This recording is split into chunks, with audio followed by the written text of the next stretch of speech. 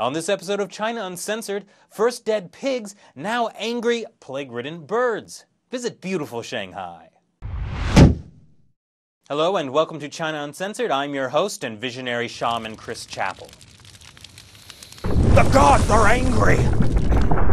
At least you'd be forgiven for believing that if you're, say, a Chinese villager who lives somewhere in the vicinity of Shanghai. First, tens of thousands of local pigs died and fell into the Huangpu River under mysterious circumstances. Then you start hearing about new cases of the dreaded bird flu striking dead 4 people in the region and 2 nearby.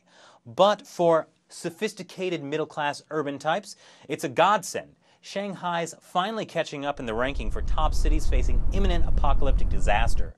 After all, for years, Asia's biggest and most prosperous city was Tokyo, where the city's most popular form of recreation is watching itself be crushed by space moths or decimated by bioengineered pseudo-mystical cyborgs that are trying to obliterate mankind. Or something like that. That one went a little over my head, to be honest. Anyway, in comparison, a river full of pork and a new strain of deadly superinfluenza seems almost mediocre. But Chinese authorities don't seem to mind. They've reported on both stories without even seeming to try for a massive cover-up. The news coverage was a little slow and it lagged behind public reporting on Weibo and other websites, but still, the news actually reported on something big, bad, and dangerous happening in China. That's like Russian news agencies reporting that Vladimir Putin throws like a girl. Of course, it's worth looking at some historical context. When the crisis over SARS hit in late 2002, news was relentlessly suppressed until so many had been infected that it would have been very hard not to acknowledge the problem.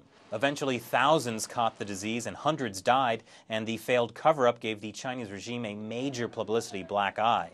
This television station was actually one of the very few media that initially broke news of the SARS crisis. Now, Chinese citizens using Weibo and similar tools are also able to push official media into reporting on some stories, but only the facts they absolutely have to. But when it comes to problems that no one has publicized online or that are totally censored from the internet, there's still no guarantee the Communist Party will even acknowledge their existence. For instance, are there any unknown bird flu cases besides those already reported?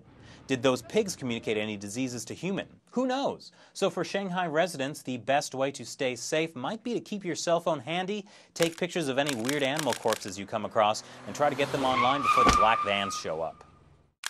As for those outside China, why should we care about a few censored epidemics here and there? After all, Shanghai is so far away and germs are really, really small. It seems very unlikely they could travel all the way to somewhere I'd be affected. Well, that's all for today. Hate to run, but I got to get to the arrivals terminal at the JFK airport.